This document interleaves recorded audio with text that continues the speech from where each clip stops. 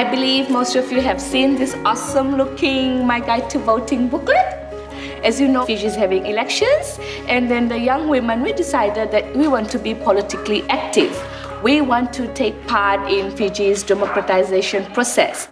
When we went through that, both my mom and dad, they're from a big family, and she shared with me her stories of all the traditional roles she had to do, and I saw her doing that to some extent.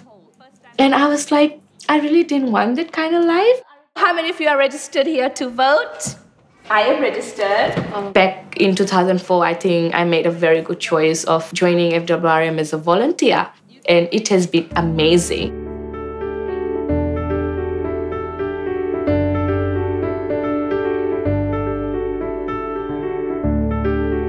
When we're looking for new staff members, we encourage graduates of our year-long Feminist Leadership program to apply for the jobs. And one of them is Mamta. And I think it's been her passion and her commitment for women's rights that has really driven Mamta. If I want my voice to be heard, it's important for me to start learning about my rights and how I can act on that right.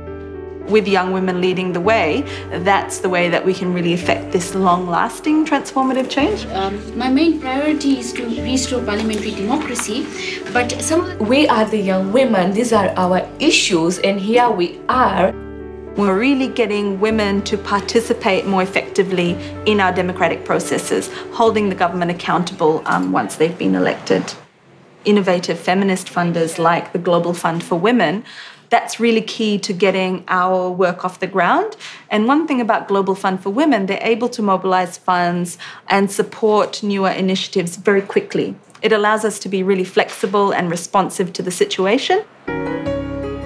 It's time young women start taking ownership of their struggles and challenges and saying, no, this is me, this is what I want. I wanted to vote to make my country better. Better education for my children and especially for me. And also to have a lot of young women representing us. I want this kind of life where I'm doing things, where I'm talking about issues, supporting young women, supporting the people who value my values, who believe in my beliefs. As of right now, I'm loving my life.